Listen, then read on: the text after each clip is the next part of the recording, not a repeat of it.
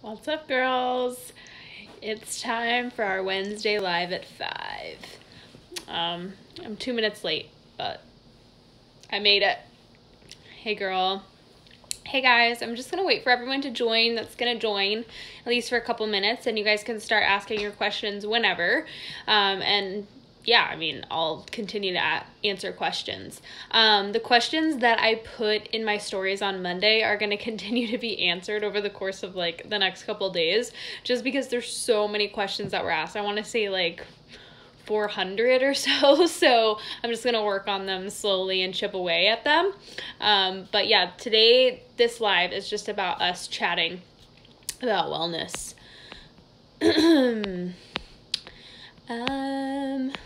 Okay. Hi, Boo. Hi, Amber.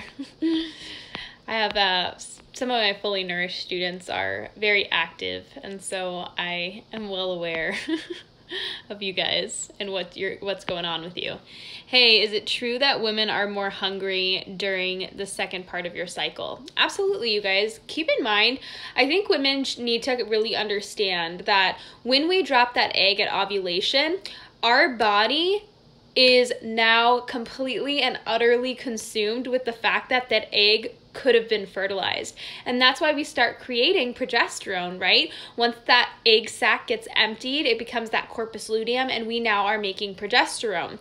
Progesterone is progestation hormone, right? But it also does so much more for us. It speeds up our metabolism, it helps with sleep, it lowers our anxiety, it's anti-stress. Why? Because there's a potential fertilization that could have taken place. So treat that luteal phase as if it's the pre-pregnancy phase. Your body is preparing for a potential pregnancy, and that egg would potentially implant around that 2-week mark, right where your normal period would start. So even if you're not consumed with getting pregnant, keeping that in mind is really important. Regardless if you're trying to get pregnant or not, you need to understand what your body's all about. And so that second phase of the cycle, you're going to absolutely be hungrier and need more calories and nutrients because you are preparing for a potential pregnancy. Hi, Kirsten. Happy hump day. Hi, Katya. I have high DHEAS and normal testosterone. Is there a way to lower them? I do not ovulate, but I'm using progesterone. Hopefully that fixes that part. Keep in mind that DHEA will sulfate, which is what DHEAS is. It's sulfated DHEA. And sulfated DHEA, you can think of it as DHEA that's kind of being put on the back burner as storage to pull from whenever is necessary. A lot of times sulfation happens in the gut, and so it's usually driven by inflammation. So whether there's a low DHEAS or high DHEAS, a lot of times I'm looking towards inflammation and gut health and stress and just general, why is the body feeling so imbalanced? A lot of times over time, just getting the body balanced, getting blood sugar balanced, getting the gut working better, you'll see your DHEAS levels improve over time. And then if you have normal testosterone levels, you don't want to lower your testosterone. Also, what's the best type of juice to sip on throughout the day, and why is it good to do so? Also, thank you so much for all your info. Yeah, so any type of juice you want to stick to organic as much as possible, especially for those those fruits that are going to be heavily sprayed. You want it to be 100% juice. I usually just go to the glass bottle juice section at the store and we'll grab grape and apple, whatever I prefer, and then orange juice from the refrigerated section. The reason why I recommend sipping on juice throughout the day for some women, not everyone, is women that have had a past of yo-yo dieting, restriction, low carb eating. They're in a state of adrenal fatigue, just meaning their body is so stressed out. Their liver is really, really unhealthy, meaning that their liver can't store glycogen. Keep in mind your liver is kind of like the battery pack of the body, and so your liver is meant to keep your blood sugar stable. If blood sugar levels are going up and down, which they are when we're eating or we're going long periods without eating, our liver kind of steps up to the plate to keep blood sugar balanced for us when we're not getting a meal. But when we're depleted in nutrients, we're not eating properly, we keep telling our body it's going to go through a famine at any possible time, we go on low carb diets, that kind of thing, our liver becomes unable to store as much sugar. And so it's very hard for our body to keep blood sugar levels stable, also called hypoglycemia. And so a lot of times, to get stress levels down so the body feels safe enough again, I'll have clients sip on juice throughout the day to just kind of keep blood sugar stable, in addition to their regular meals and snack. I'm not talking about chugging juice throughout the day. I'm talking about small sips in between meals and snacks to really keep things stable. But it's not necessary for everyone. Some people have okay blood sugar balance, but I find that some women are really, really shaky. We can't shake their insomnia. They're feeling anxious all day long. They are feeling kind of not grounded. They're not recovering well after workouts, that kind of thing. We've really got to focus on getting blood sugar stable, so juice can come in handy. And this is for people that are in a pretty severe state. Is chicken liver beneficial like beef liver? They have different qualities to them, so they are both beneficial. Lamb liver, chicken liver, and beef liver are all really beneficial, just in different ways. So chicken liver, I believe, is higher in vitamin K2, and beef liver is going to be higher in the B vitamins, but they all are really nutrient dense. And I know chicken liver can sometimes taste a little better than beef liver, so if you can't do beef liver, kind of work up to it, and you can throw chicken liver in there intermittently. Hi Jessica, any insight on a low iron panel for a 14-year-old? Causes, what can help? You should really listen to the podcast Mito Life Radio with Morley Robbins. It's really interesting to learn about iron. I mean, I've talked about here before that just iron in general, the way that they test iron is really poor. They use ferritin to test iron, and it should always be hemoglobin. Having a low iron panel, you're very rarely actually anemic, and women that take iron usually cause way more problems than not. And it has a lot to do with the cofactors to iron, copper, zinc. Those are all going to affect how our body is absorbing iron. In addition, keep in mind that the body can sometimes lower iron on purpose. Why would it do so? Well, iron feeds viruses, iron feeds bacteria, iron feeds pathogens. And so when you have an active infection, a lot of times you'll see iron go low because the body's trying to hide that iron and store that iron away from pathogens that would use it as fuel to continue to grow and proliferate. So those are a few things I would throw out. Still experiencing chronic pelvic pain when bending over forward. No period since July. Uterine polyps, thick lining causing pain, I'm assuming. Yeah, I mean, if you know you have uterine polyps and you know you have thick lining, then there you go. There's your answer. But yeah, I'm not sure what would be causing pelvic pain other than if you know, like, you have thick uterine lining and polyps.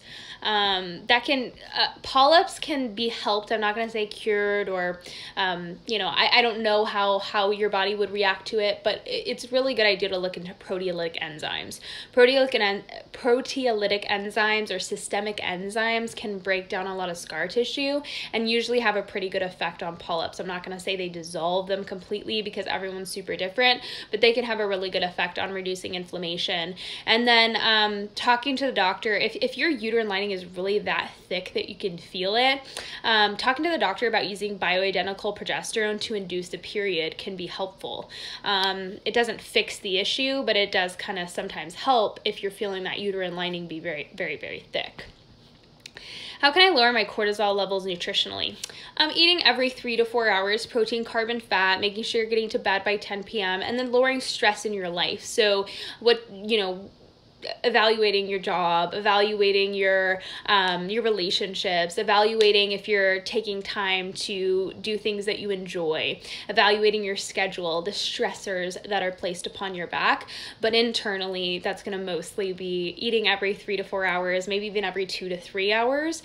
And then if you have imbalanced minerals, you can't get it in check with just food and sleep and sunshine, then I would look deeper into things like magnesium and potassium and actual mineral balance, because those things will drive cortisol high. Hey Jess, do you have any opinions about antidepressants that aren't SSRIs? I've been coming off my SSRI this last year and I'm at the end of it, last 5 milligrams now. Unfortunately, I'm having unbearable Symptoms: not doing well at all, especially the last 2 weeks. Never have been on it for depression. Bad OCD since 16. I'm looking into something else that isn't an SSRI. I know that symptoms can be really bad post SSRI because SSRIs can like suppress thyroid function. They can mess with cortisol levels, and so coming off of them is just as bad. If you've had bad OCD, have you ever checked for copper toxicity and gotten your minerals tested and balanced? Because a lot of people that struggle with like OCD, anxiety, depression, manic depressive disorder or manic disorder, or psychosis, or even so far as like sociopaths have been tested. A lot of mental disorders are driven by copper toxicity. Not to say that all should be thrown in the same bucket, but they did this one study amongst like serial killers and sociopaths, and they found that most of them had high copper in the brain, and that's like, you know, far to one spectrum, right? Like copper can cause severe brain symptoms and mental symptoms and nervous system symptoms. So I think it's very important to check that out. A lot of times heavy metal toxicity can cause things like OCD. And of course, I'm not saying that it is the cause, but those are things that should be looked at. And of course, medication in the short run can be very helpful to limit symptoms. However, it's important to understand that, you know, it's not a medication deficiency that's causing that. It could be something else. Now, of course, it could be something in your past. You know, things like this can be driven by trauma. If that's the case, EMDR therapy is very, very helpful as well. So I usually take a holistic approach. If a client, you know, is looking for medication, I'll help them try to find a doctor that's going to help them work with them. But then in the meantime, I'm also looking at minerals. I'm also sending them to counseling with EMDR, and any kind of neurofeedback, because it is usually a holistic issue. But yeah, I haven't found clients that have found full help with medications. Like they need a more holistic approach, just because medications are not fixing the issue. Is there a reason why certain B vitamins are recommended separately in FN? Specifically interested in B2 effect on estrogen and thyroid. Yeah, I mean, riboflavin is very helpful for gut issues. A lot of people who have digestive disorders are depleted in vitamin B2, and then vitamin B2 is needed to make vitamin B3. It's a precursor to vitamin B3. So a lot of people who are deficient in B2 are going to be deficient in B3. So I like B2, but B vitamins that speed up the metabolic rate are going to be vitamin B1 and B3. So vitamin B2 can have a slight lowering effect on the metabolic rate, but B2 makes B3, which is going to speed up the metabolic rate. So it's kind of, they all work together in weird ways. But B vitamins, a lot of people are depleted in B vitamins, which is why I talked about them specifically. A lot of times practitioners will just kind of brush over and say, oh, you need B vitamins, right? And they just kind of like group them all together. And I'm like, well, there are very specific B vitamins that are actually very, very therapeutic when used like in single amounts. Now, of course, they can kind of imbalance each other, and it's good to take a B complex for the most part. However, some people find help with specific nutrients. Riboflavin, if you look at some of the studies, they're thinking that it might actually have a positive effect on the gut bacteria and gut inflammation, because it might even act like a prebiotic and feed certain bacteria that you want to be fed in your digestive tract that actually create a better metabolic environment, if that makes sense. So B vitamins are very powerful. I would say typically the two things that people are the most deficient in and that are messing with their health the most are going to be magnesium deficiency and B vitamin deficiencies. And those are going to be the two things that wreck your metabolism the most. So that's why I do kind of focus in on B vitamins, and there is the brewer's yeast / nutritional yeast recipe for B vitamin cookies, because I need you guys making sure you're getting B vitamins in regularly. I keep hearing chia seeds are xenoestrogens. Is this true? Yeah, that's why like in seed cycling, people will do like the whole like flax, chia, or pumpkins, or it's flax and chia the xenoestrogens. It's not xenoestrogens, it's phytoestrogens. So xenoestrogens are foreign estrogens. Xeno means foreign in Latin, and estrogen obviously means estrogen. So xenoestrogens are chemical estrogens, whereas phytoestrogens are plant estrogens. So I would say chia seeds and flax seeds are phytoestrogens, but not xenoestrogens. And then so are all seeds. Really, all seeds have plant estrogens in them. I can't think of one seed that doesn't have plant estrogens, but chia and flax tend to be the highest. Is a baked apple different than a normal apple, like the nutrients you get from it? Hopefully that makes sense. Oh, totally makes sense. I wouldn't say they're like different, but the baked apple is going to be a lot easier to digest because the pectin is broken down and not raw. So I wouldn't say like nutrient wise they're any different, but your body might have an easier time absorbing the nutrients from the cooked apple. But I wouldn't say nutrient wise they're different. They might just digest differently. Having some seriously itchy scalp and dandruff, could it be gut related? Coming off antibiotics, any treatment suggestions? That is probably a bigger issue than you actually think it is, because if you're getting itchy scalp and dandruff, a lot of times things having to do with the scalp is either bacterial or fungal in nature. And if you're coming off antibiotics, that shows it probably messed with microbial balance quite a bit. I would always wait until after antibiotics, a couple weeks before you mess with the gut at all. You don't want to take probiotics coming off antibiotics because the gut's already kind of messed up. You don't want to cause further imbalance. You kind of want to just let things even out. I guess topically for itchy scalp and dandruff, things that contain sulfur can sometimes help, or borax rinses can help. Just things that are going to kill fungus, but you kind of have to pinpoint, is it fungus or is it bacterial related? But like apple cider vinegar is antifungal, MSM is antifungal, borax is antifungal, and you can always make like a watered down rinse to put on the scalp. But I would, if it gets bad, I would check that out with your doctor and maybe even get a dermatologist to check it out for you. I know you've heard this on FN page, but headaches are getting worse, week 6 or 7 now, every day. I'm almost not able to do anything now. Could this maybe be a withdrawal effect? A withdrawal from what? Just like SSRIs, or a withdrawal from what? I'm wondering... a few of you guys are struggling with headaches. So I'm like, okay, what's going on? I've seen headaches before. I've seen like migraines before, but that's like pretty bad. So I would maybe stop. If you're taking any supplements, I would stop. All supplements, stop them.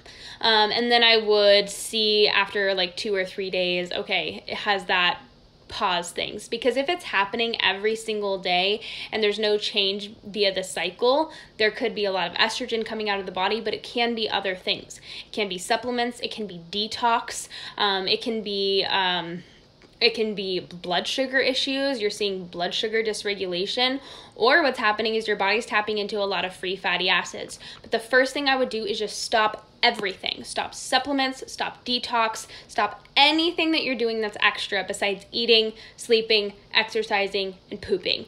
Make sure you are not constipated when you are struggling with a headache, or that's what's causing the headache. So usually I look to blood sugar, I look to estrogen, and I look to constipation. If somebody is constipated, whether they are still pooping regularly but it's not a full bowel movement, or they're just not pooping at all, that's driving the headache 100%, because there's just toxic crap recirculating. So that would be the thing.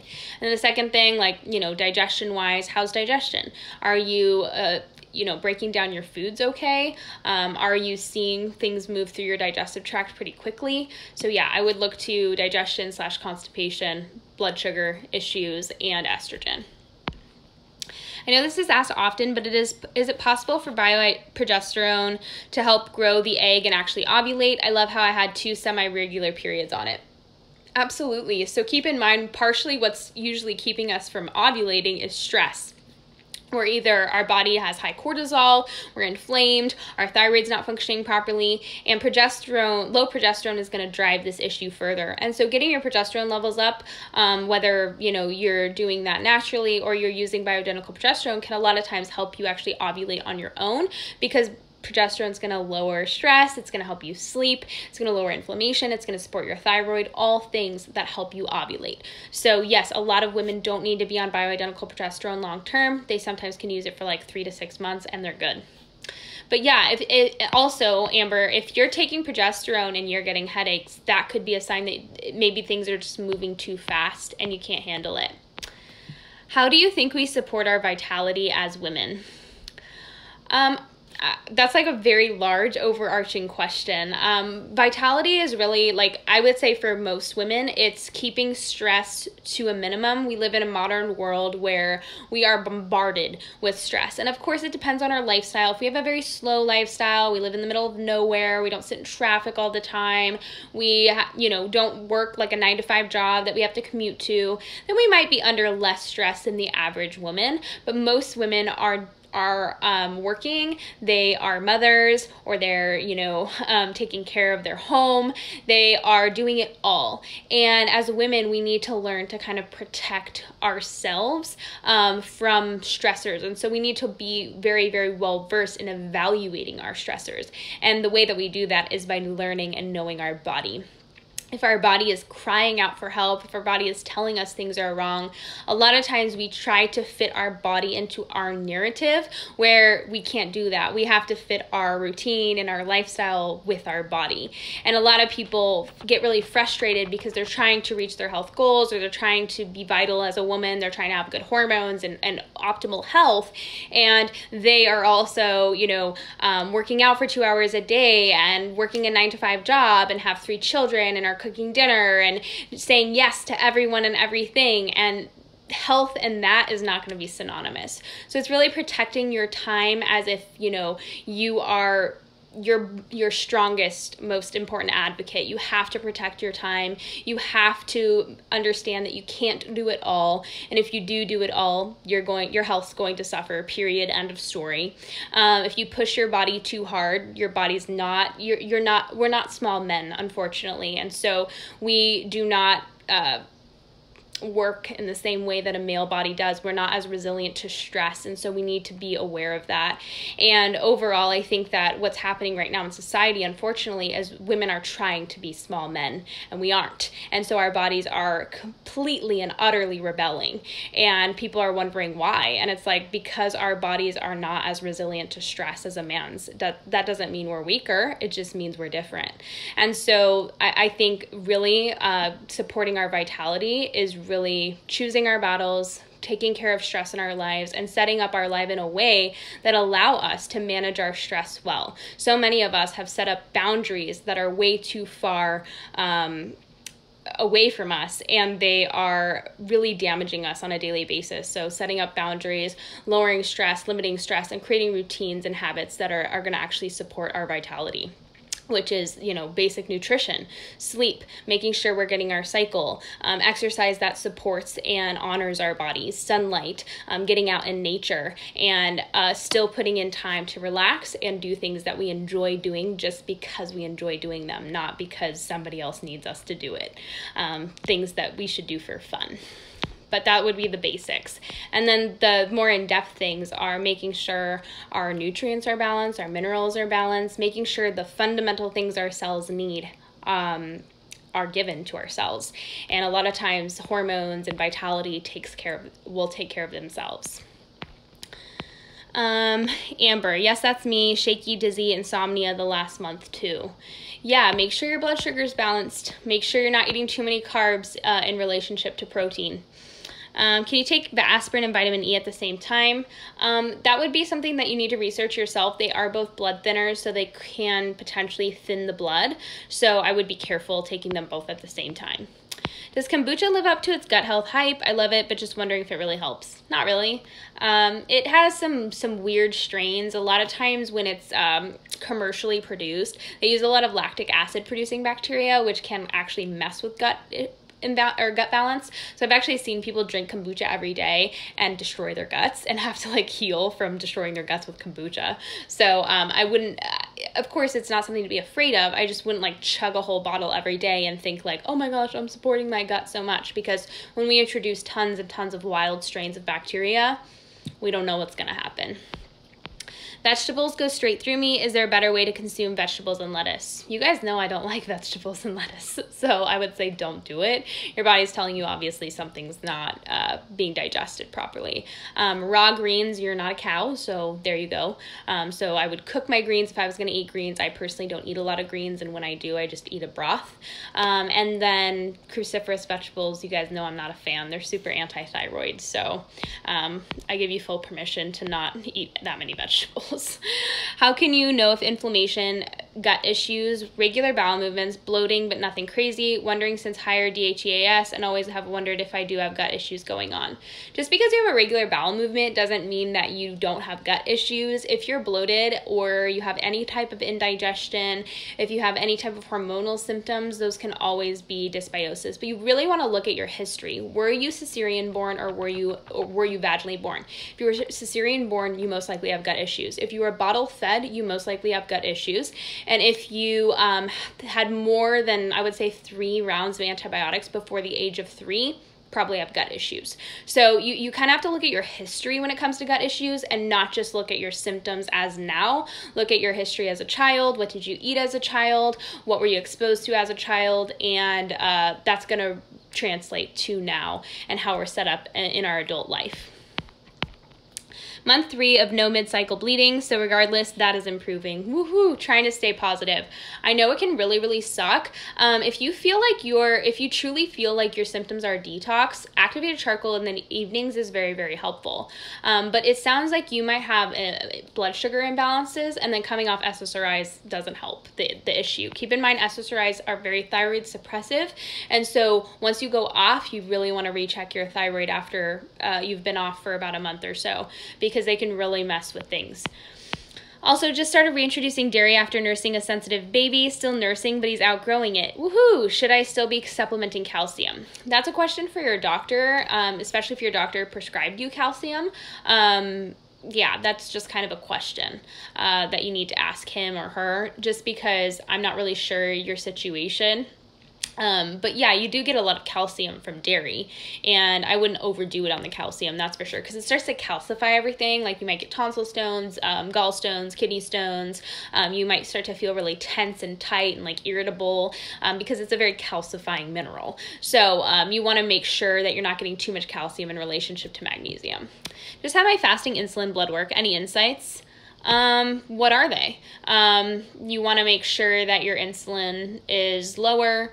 Like I would say below 8 is probably a good idea. If it's above 8, you want to really work on that insulin sensitivity of the cells, lowering inflammation, getting the liver really healthy, that type of thing. But yeah, what are they? That would be my insight.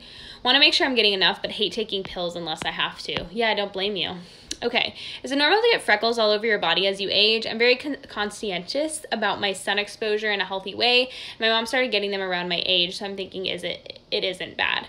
If it's genetic, I mean, that's kind of something that you can't help. Like, my mom is pretty freckly as well, and so I'm starting to get freckles a little bit, like especially on my chest and shoulders where I get exposed to sunlight the most. And I kind of like knew that was just going to happen because it's like my mom is pretty freckly. So but you also want to make sure, like, what are you eating? Keep in mind the fats that we eat interact with the sun. If so, we're eating a lot of fats that oxidize when exposed to light and heat and oxygen. Light and heat and oxygen. So if we're eating lots of polyunsaturated fats, canola oil, soybean oil, nut and seed oils, those types of things, that's going to oxidize with the sunlight. So there is a difference between like normal freckling and, you know, starting to see those sunspots and a lot of sun damage. I'm 51 and haven't had a period in 85 days. What's the best progesterone schedule for me? I'm currently doing 14 days off and 14 days on. I gain weight, PMS, and histamine intolerance while off progesterone. Yeah, I don't blame you, because a lot of times that will happen. It really just depends. Some menopausal women like to still cycle it, but if you haven't had a period in a while, you want to make sure, because it's only been 85 days. So during menopause, what happens is during perimenopause, before you go through menopause, your periods will become closer and closer and closer together, and then you will start to scatter farther and farther apart until they just completely stop. So you want to make sure you completely stop before you go to a daily schedule of progesterone, and talk to your doctor who prescribed you the progesterone. Usually menopausal women will go to a more daily schedule, but some women like to still stay on a cycle. So it just kind of depends. But either way is not wrong. It's more just what works for your body. Why is intermittent fasting bad for women? Because starving yourself tells your body you're in a famine, and then when you go to eat, you actually will store so much fat. And during the time that you're not eating, you're not running on thin air. And so what are you running on? Your muscle and your fat. Your fat stores. Now, you might think that's a good thing, but if you're pulling from your fat stores under duress, free fatty acids are being released into the bloodstream very quickly, which causes insulin resistance and also can cause lots of inflammation. Things like hair loss, skin issues, etc., etc. So a lot of women will find that the first 2 to 6 months of intermittent fasting go really, really well because they think that their fake energy is good, when in reality it's stress hormones, things like cortisol and adrenaline, which give you this feeling of like, oh my gosh, I'm a go-getter, like everything's great, I feel amazing, I'm losing all this weight, amazing, you know, like this is awesome. And then like what starts to happen is like you start to see things really slow down. Like you might hit a weight loss plateau, you might start to like get hangry, you might start to get irritable and shaky and like, I want to like kill everybody, and you really start to see yourself go downhill really fast, and it's because your body can only run on stress for so long. So intermittent fasting, in my opinion, almost always hurts women. I've never seen a woman come to me and be like, wow, I intermittent fasted for a whole year and it worked really well for me. They're like, yeah, I intermittent fasted for like 3 months and then destroyed my freaking hormones. So that's usually the result that we see, unfortunately, and I try to save women as much as possible as I can, but some of them just have to learn for themselves. Also, what do you think about pregnenolone? Love pregnenolone, especially for menopausal women. You just have to be very careful that you're limiting stress while you take pregnenolone because it is a precursor to progesterone, which is awesome, a precursor to DHEA, which can turn into estrogen and testosterone, which is awesome, but it's also a precursor to cortisol, which is not so fun. And so to shunt pregnenolone from going into cortisol, you're just taking care of yourself. You're keeping your blood sugar balanced, you're getting enough sleep, you're exercising regularly, you're getting out into the sunlight, that kind of thing. You're just keeping stress low, and usually pregnenolone won't shunt into cortisol. So pregnenolone is awesome though. It's incredibly anti-aging and really helps promote a lot of youth. How do you feel about high intensity intervals on the elliptical for fat loss? Trying to get my HIIT in a few times a week, but can't do many plyo high impact moves since baby. Yeah, I mean, that's totally fine. And it doesn't, you know, like high intensity interval training is really relative to the person. Like some people, you know, need to do burpees for high intensity interval training, but some people just need to do really fast squats or really fast lunges. So an elliptical is fine, especially if it's just for like 10 minutes, like 30 minutes on, 30 minutes off kind of thing. But yeah, throwing in HIIT a few times a week is not going to cause too much stress, and you can do it however you want. It's just really about getting that heart rate up, pushing as hard as you can for like 30 to 40 seconds, and then taking a break for like 30 seconds to a minute. Hi, will spironolactone affect my hormones I'm taking for hair loss? What do you recommend? I'm 48. Spironolactone is a potassium-sparing diuretic, so it lowers aldosterone levels. A lot of people who need spironolactone have way bigger issues, and spironolactone unfortunately doesn't fix those issues. It just helps you spare potassium, which lowers aldosterone. So I recommend that if you have hair loss, getting a hair tissue mineral analysis and figuring out where your minerals are at, figuring out why you need spironolactone. Usually women that do well on spironolactone have low potassium, and so they need a potassium-sparing diuretic. So but yeah, hair loss is not always driven by high testosterone. It can also be driven by inflammation, which is a lot of times the case, thyroid issues, hypothyroidism, and mineral deficiencies or imbalances, heavy metals, things like that. So I'm always looking deeper, but yeah, it could be a million different things. How do you remove heavy metals from your body? You start to balance your minerals. So when you do a hair tissue mineral analysis, you collect a piece of your hair, a couple pieces of your hair really close to the scalp, which shows you about 3 to 4 months of what all the minerals in your body have been doing the past couple months. And a lot of people have imbalanced levels of calcium, magnesium, sodium, and potassium, which is going to affect your metabolic rate, how fast your cells are utilizing nutrients and fuel.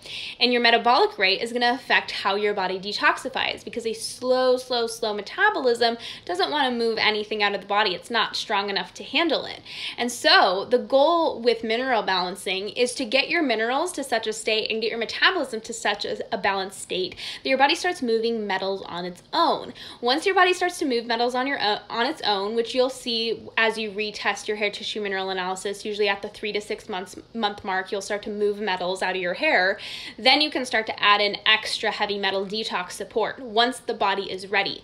A lot of these systems like TRS and all these different systems that tell you need to detox heavy metals, you absolutely do. That's 100% correct. However, you don't want to do it when the body's not ready, because that's very dangerous, and those metals will actually find themselves in places they don't belong. And so it's really about balancing your first level minerals like phosphorus, calcium, magnesium, sodium, potassium, getting those really balanced. Then the body will start to do the rest, and then you can add in extra support to bind to minerals or pull minerals, that type of thing. But yeah, it's definitely a process. Getting heavy metals out of the body safely takes time, and it takes patience, and you got to let the body run the show. Favorite B2 brand? I've been using Bulk Supplements brand, but B2 is so bitter, just FYI. I got the powder and it was a big mistake. I should have gotten the capsules. But keep in mind, B2 does slow the metabolism down, so just kind of pay attention to how you react. I have PCOS, and I've noticed that when I get my B12 shot, it helps me get a period during the month from what I've seen. Is there any correlation? Absolutely. A lot of women with PCOS are deficient in all B vitamins. So yes. Also, B12 helps us detoxify glyphosate, which is a pesticide. A lot of women with PCOS are being exposed to pesticides a lot, whether they're eating non-organic food, they're working in an environment where they're spraying pesticides a lot, they have a lot of past pesticide exposure, that kind of thing. B12 does help detoxify glyphosate from the body, so that can also help reduce the toxin load. But yeah, B vitamins are really essential for women with PCOS. How high can riboflavin be dosed separately? I would go by the base dose. I hate giving out dosages because it's so unique to the person, and it really just takes experimentation. And I think it's just important to really start as small as possible and just see how your body reacts. I took Plan B 3 years ago, and I'm losing my hair and my periods are a mess. Oh, that's unfortunate. Yeah, Plan B is a really high dose of levonorgestrel, I believe. So it's going to be like taking a huge handful of birth control pills at once. And so those are really high in xenoestrogens. And so a lot of times it will mess with your progesterone levels. It will deplete you of so many nutrients very quickly, like vitamin C, vitamin E, B vitamins, vitamin A even can be a problem. So a lot of times if there's a bad birth control experience, whether it's Plan B or something else, you want to really look to nutrients. You want to look to the thyroid, because sometimes it can mess with the thyroid, and you want to look to estrogen and progesterone, and possibly stress, because that can, all those nutrients being imbalanced for so long, especially if it's been going on for years, could possibly drive like metabolic imbalance, like blood sugar imbalances and things like that. P.S. Have your shepherd's pie recipe in the oven and made your peppers last night. So good. I'm so glad. I just made the shepherd's pie like 2 days ago, and I already like ate the whole thing. I ate it for like dinner, lunch today, and now it's gone for dinner. Can magnesium glycinate capsules be opened and taken in liquid to better absorb? You can. Yeah, I mean, I don't see a problem with it. It's probably going to taste, but you can absolutely do that. Capsules are absorbed pretty well because the capsules dissolve right when they get into your stomach. But if you want to drink it, the powder, you absolutely can. What's your favorite B complex brand? I usually like Thorne's Stress B complex. That's a pretty good B complex. I a lot of times will blend my own B vitamins based on what my clients' needs are, and also like what my personal needs are. But if you're looking for just a basic complex, just a Thorne's Stress B complex is pretty good. What is uric acid? What does high uric acid mean? I believe that has to do with the kidneys, and a lot of times if it's high, that's gonna point to kidney stress or maybe improper protein digestion. But you of course want to ask your doctor to make sure that everything's okay. Bell's palsy twice, and I'm only 24. 3 doctors say it's due to my PCOS. Do you think this could be true? It could be. There could be other issues at play. A lot of times, I find that a lot of times doctors, if you've been diagnosed with something like, for example, PCOS, they love to just say like, oh, you have PCOS, it's just that. And I'm like, not good enough for me. But it just kind of is relying upon how much you want to dig. Do you want to dig into what issues are driving those factors. There could be further imbalances driving it. I think that saying like, oh, it's because you have PCOS is kind of a cop-out, but that's just me. I find with my gut issues that if I don't eat every 3 hours or so, I get nausea. Is this common with gut issues? The nausea comes from the left side at the waist. Thanks. I know I asked many questions. You can ask as many questions as you want, Gina. So left side at the waist is pancreas. So, yeah, it could just be that your body is needing the sugar. A lot of people have done a lot of damage to their pancreases just because they've eaten a lot of polyunsaturated fats, and unfortunately polyunsaturated fats really damage those beta cells. And, we know that beta cells can get to a point where they just die because they are so damaged. But progesterone and pregnenolone actually help regenerate those beta cells. In addition, a lot of times if you're starting to get your gut issues figured out, you'll find that you do need to eat to produce pancreatic enzymes. So I would say just listen to your body. If you're getting nauseous at the 3 hour mark, I could only speculate as to why. I'm really not sure. But I do know that left side at the waist would most likely be the pancreas. I'm 33 and I randomly experienced several days of hot flashes. I had my hormones and thyroid checked and everything was normal. Any thought? It was hot flashes about 20 or 30 minutes apart. Well, I see that you call yourself low carby Barbie. How long have you been low carb? I would look to cortisol, adrenaline. I would see how you're breaking down your estrogens. I usually in that case, especially if it's menopausal type symptoms, you want to get on that very quickly, especially if my client's been on a low carb diet. I do not want my client going through early menopause due to metabolic stress. So I highly recommend a Dutch test to make sure everything's good, where your stress levels are at, where your adrenaline's at, how your estrogen is being detoxified. A lot of times, if you're on a low carb diet, you're going to find yourself kind of not making enough progesterone and going towards estrogen, poor detoxification since the liver needs sugar to detoxify estrogen. So, it could be a million things, but my biggest thing is I would look to cortisol levels. And then did your doctor test LH to FSH ratio? When did you get your hormones tested? They should always be tested around day 19 to 21 of the cycle post-ovulation. So there's a lot of factors, right? Like I'm throwing a lot at you, but when I hear like a little tidbit of someone's story, I always want to know more because there could be a million things going on. And I always need to know someone's history as well as what I would want to see the proper lab test. Because I see a lot of people getting lab tests done and their doctor's doing like whatever day you want, whatever day of your cycle you want. And I'm like, that is a worthless piece of paper. Crumple that up and throw it in the trash can because it's worthless. Women need to get their hormones tested between 19 to 20 or day 19 to 21 of the cycle, or 5 to 7 days post-ovulation. I always want to know, like, does someone have a period? Do you have a regular period? Do you know if you're ovulating? Are you sleeping well? I need to know so much. But I would look to stress hormones, and I would make sure you got your hormones tested at the right time, and I would consider a Dutch test. How could I tell if I have extra weight to lose or if this weight is healthy and protective? I think it's just like you kind of know what a healthy weight is. How do you feel in your skin? Like, do you feel bigger than you should be? Do you feel kind of like icky about where you're at? And not compared to like what society says is healthy, but actually what you feel. Like, do you feel comfortable in your own skin and sexy?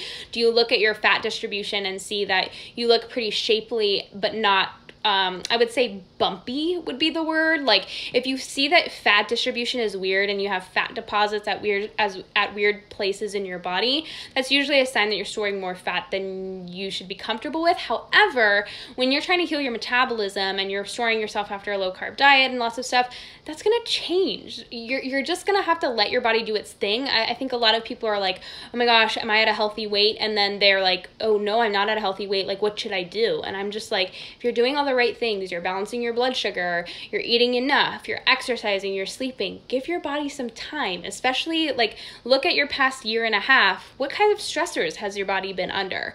What have you been going through? If you think that your body's reaction aesthetically is pretty appropriate for the stressors that's been under, then just leave it alone. It's probably your healthy weight as of now. The biggest issue is you never want to see yourself steadily gaining, and just continue to gain. Like, usually if you gain a little weight after a low carb diet out of necessity to heal your metabolism, usually it's around 10 to 20 pounds, and then it stops, right? It's not like, okay, I'm continuing to gain and gain and gain and gain and continue to trend upward. You don't want that to happen. But yeah, I mean, it's really about how you feel in your own skin. There are times when I know I've been under so much stress and I sit more, my body sits more comfortably at 150. That's just how it is. And then there are times when I'm sleeping really well, I'm on it with nutrition, I'm, lowering my stress a lot, I'm really taking care of myself, doing things I enjoy, and I'm sitting more at 130. It just kind of is more dependent upon what's going on in my life at that moment, what stress I've been under the past 6 to 12 months, and I let my body kind of do its thing. I'm not going to try to like manipulate it and be like, you need to fit into my skinny jeans, like it's going to react to its environment. That's what bodies do. Is it okay to take 300 milligrams of magnesium every night? I have PCOS and I'm insulin resistant. That's a question for your doctor, but I usually recommend 5 times your body weight in milligrams, so that's fairly low. I had the corpus luteum cyst on US the day before I miscarried at 8 weeks. Could it be a progesterone issue or chromosomal like they are saying? Could be either. Had the corpus luteum cyst. I'm not sure what you mean by the corpus luteum cyst. Like maybe you got like a cyst growth.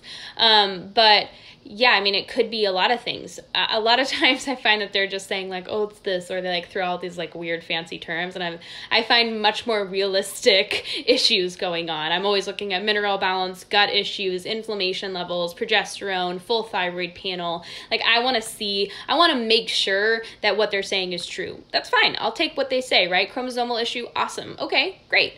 I'm going to make sure it's nothing else, and I'm going to test all the things. And then if I don't find anything, then okay, it's a chromosomal issue. Does that make sense? It's kind of one of those things where it could totally be that. But if your gut tells you, if you feel it in your heart that it could be more, it could be something else, I highly recommend pursuing that. Have you read anything about glutathione and bile production? I have super low GSH level and also symptoms of low bile production. Related?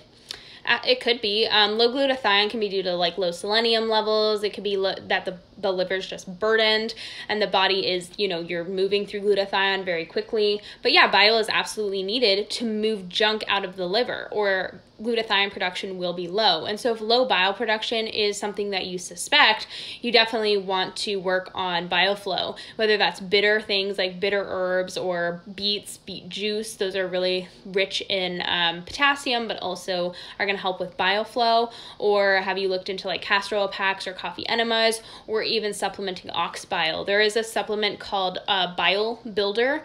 I'm spacing on the brand, but it's called Bile Builder, and it has ox bile, taurine in it. It has a few little bitters in it. It's very, very effective for helping with bile flow. Can you review which nutrients are in need for both phase 1 and phase 2 of estrogen liver detox? I'm going to be honest with you. There's about 12 of each, and I'm not sure of all of them. I don't have them memorized, but you can Google phase 1 and phase 2 of liver detox, and there's like handy little pictures. But phase 1 has B vitamins, I believe, has vitamin C, I believe vitamin E, and then of course like DIM, that kind of thing. And then I can't remember if it's phase 1 or phase 2 that's B vitamins. Don't quote me on this, I'll review. But yeah, you can Google that for sure.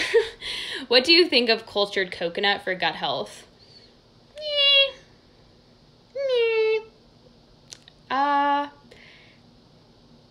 It really depends. Like I'm thinking about it because it really depends on what they're using to culture the coconut, and what ingredients are in there. A lot of times like cultured coconut, if you're talking about like the Koyo, just make sure it doesn't have any other added ingredients except for like coconut meat and the actual bacteria. But usually when I'm trying to heal my gut, I'm not trying to like re-put bacteria back into my digestive tract unless I know it's properly put into a capsule and it's going to get where it needs to go. Because if you're working on getting transit time quick and you're trying to get bacteria out of the small intestine, when you're eating a bunch of probiotic rich foods, bacteria is just starting to get into the digestive tract again, and you've worked really hard to clear it out. So I'm really careful with probiotic rich foods and ferments when somebody's trying to get their gut health better, because 9 times out of 10 it just increases lactic acid production, which is going to increase histamine production, and it puts them in the wrong direction. I've not eaten an avocado in 2 months. I used to eat half a day and now I want to vom when I see one. No idea why. I never crave it anymore, right? Because you're super satisfied with your saturated fats. Same thing, literally same thing happened to me. I used to eat so many avocados all of the time, and now when I look at one, I literally get nauseous, like they gross me out. Frequent urination at nighttime and bloating even when not eating before bed. Also cold hands and cold feet, thyroid related. Yeah, thyroid related and stress related. If you're urinating more than 5 times a day, there's most likely some type of stress. So I would make sure I'm hydrating with bone broth and mineral rich foods like juices and coconut water, and not try to over consume water. Make sure you're getting lots of minerals in, specifically sodium and potassium, and then balancing your blood sugar is going to be really important. You should see that improve over time. If you're bloated when you're not eating, make sure you're chewing your food really well and you're eating frequently to keep digestion moving. Are you constipated? Because that's going to be a huge thing that will drive bloating. Could you share some more protein suggestions? I've been tracking and I'm having a hard time getting my percentage higher. All types of meats, collagen and gelatin are what I use the most to add protein to meals. Bone broth, any type of shellfish, eggs, dairy, so like lower fat milk, Greek yogurt, cottage cheese, low fat cheeses, things like skim mozzarella, all types of cheeses. What else did I miss? Fish. Yeah, that's pretty much it. If you need, like sometimes a casein protein powder can be helpful. I just try to focus on whole food protein sources if possible. Ivy says, yes, so many antibiotics as a child, so what now? Have you gotten a gut test? Do you know your bacterial balance? I highly recommend the GI map. I've seen every type of gut test. I've seen like the Doctor's Data one, the De Novo one. I prefer the GI map by a mile because the other ones don't tell you like what specific strains you have. And I just really like the GI map because you can actually start to target your gut bacteria specifically with what's going on in there. How do I H. pylori? I've taken antibiotics twice and still positive. You got to look at the big picture. What's going on? What is your body stressed out? Where are your stomach acid levels at? What is your diet like? I mean, so many questions. But I would say 9 times out of 10, if antibiotics are not wiping it out, your stomach acid is low. And so what's happening is you're killing the H. pylori, your stomach acid is low, and so it's just coming right back. And so usually after an antibiotic round, you've got to build up your stomach acid with hydrochloric acid. But a lot of times antibiotics are pretty ineffective with H. pylori because it's kind of like will corkscrew its way into the stomach lining. So H. pylori is better killed with things like mastic gum, Manuka honey, and other antibacterials like oregano and grapefruit seed extract and things like that. But killing H. pylori is a process. It's not like one of those things where it's like one and done. You know, it got there for a reason. A healthy body wouldn't allow H. pylori to take up residence in the digestive tract. And I'd say 9 times out of 10, there's other bacterial imbalances going on in the digestive tract, not just H. pylori. Any treatment suggestions for tonsil stones? Magnesium. Yeah, high doses of magnesium.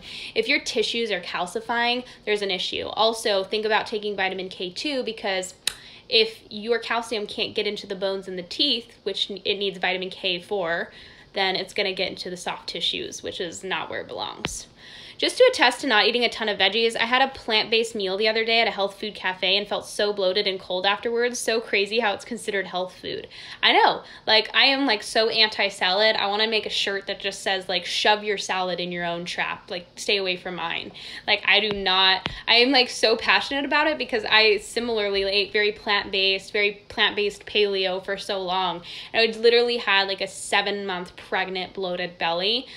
Even being like fit and lean, like I looked pregnant, and I blame those damn salads. Dang it. I'm thinking of doing a fruit and bone broth fast to reset. Yeah, absolutely. I mentioned that in the Facebook group of Fully Nourished because I wanted you guys to kind of be aware of it. I don't put it as a part of the Fully Nourished curriculum because a lot of people are too weak to handle it. They start to get shaky, dizzy, feel those imbalanced blood sugar symptoms. So it's kind of one of those things where you feel it out, you feel if your body can handle it, you make sure you're consuming enough juice and bone broth to keep your blood sugar stable, and kind of just listen to your body and eat if you need to. What is a good source of fiber? I heard you say some vegetables are thyroid suppressive, but usually that is my main source of fiber. who said you need a ton of fiber? That's a question. I usually just do like a raw carrot salad once or twice a day, or a raw carrot once or twice a day. Lots of roots and fruits. So root vegetables, squashes, lots of fruits. And that would be my main sources of fiber. They're a lot gentler and they really help with digestion. They get things moving.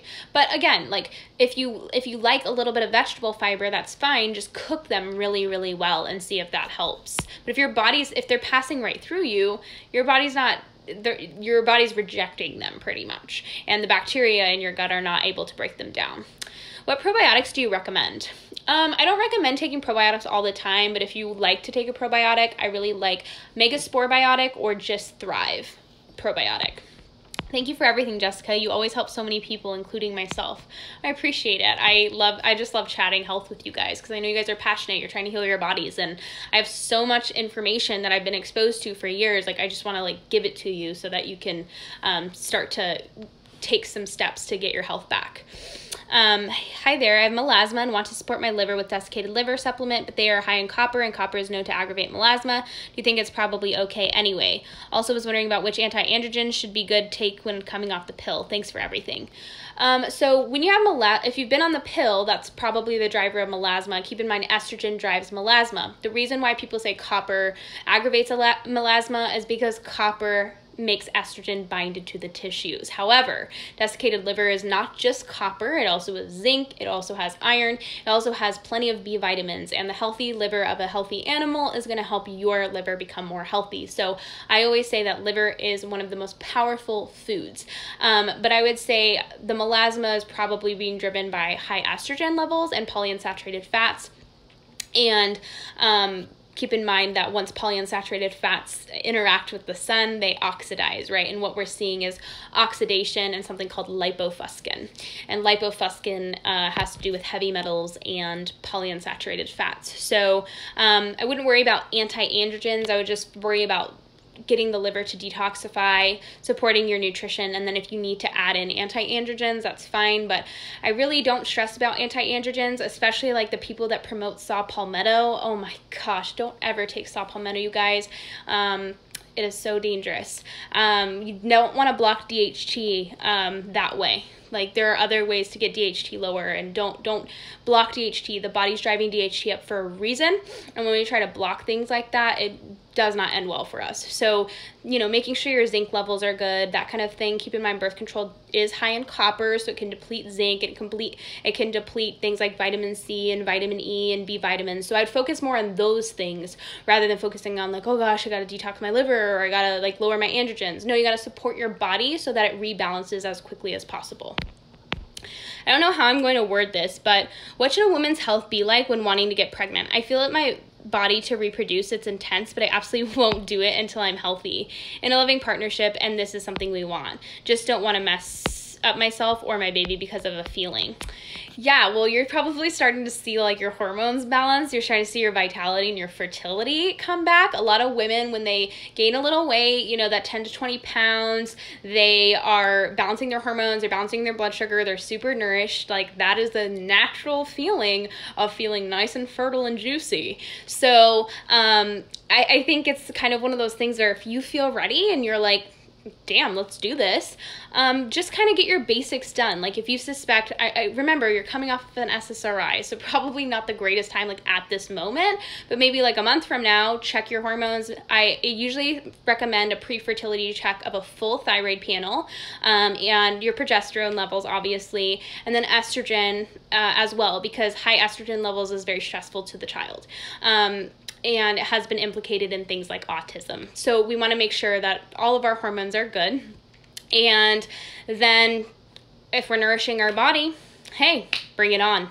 So I think it's really just a personal decision. And if you feel ready, you feel ready, but also, you know, be reasonable about it, logical about it. I got an organic acid test done, and it showed that I have terrible detoxification. I also have bad MTHFR mutation. I'm just wondering if there's any correlation. Yeah, of course. If you have a bad MTHFR mutation, you'll have terrible detoxification, but that can be helped with, you know, taking MTHFR cofactors, like methylated B vitamins, those types of things. But a lot of times people see their MTHFR gene mutation become more expressed when their body is under a lot of stress. So I always like to look at the oats in comparison with hormones, thyroid, gut, everything. Do you recommend taking magnesium supplements every day? I recommend doing something with magnesium. If you have low magnesium, then yes. If not, kind of just a couple times a week is fine. I like to do transdermal as well, so magnesium oil at night. Taking magnesium oil at night, like putting it on your skin, ensures that you're getting some type of exposure, and then you'll continue to, when you add in a supplement, you'll add a little bit more. I know some of this is normal because he's only got about 3 teeth, but my baby's stool has chunks of his food in it. Is there any way to help babies better digest food? I would kind of move their hips around, put them in kind of a squat position. I like to give them like a gentle massage, maybe like some baby safe digestion. I'm wondering if like you eating digestive enzymes will help. But he might be eating things that are not working for him. If you see food in his stool, then probably not working for him. Okay, Instagram's cutting me off right now. It's been an hour, so I'm going to end this so I can save it. But if I didn't get to your question, I'm going to go live for another 30 minutes so you can ask it again. So I'll see you in a second.